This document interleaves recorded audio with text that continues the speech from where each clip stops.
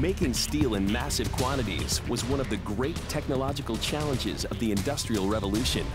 But it turns out that the secret to creating this mega material was known as far back as 300 BC, when it was made in India and Sri Lanka. The trick to creating this metal was in getting the exact right combination of steel's two main components, iron and carbon.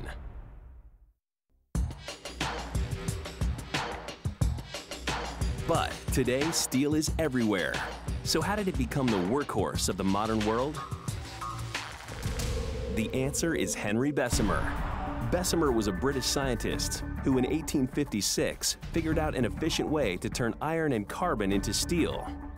He did it by using hot blasts of oxygen inside a specialized furnace to reduce the amount of carbon in the metal.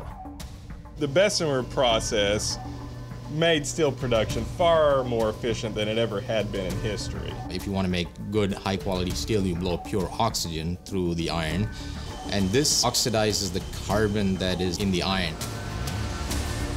With temperatures over 2,000 degrees, the oxygen is literally burning the carbon out of the steel.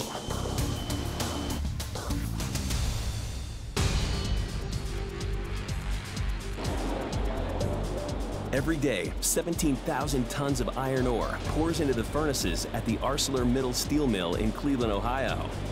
And each year, this sprawling 1,000-acre facility single-handedly cranks out enough raw steel to build a train track around the globe.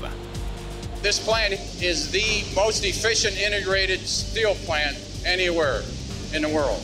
There's always a hot stove online. Foundries like this one use extreme heat and heavy machinery to blast away impurities from the iron ore and infuse carbon, creating a metal stronger, more flexible, and less dense than iron.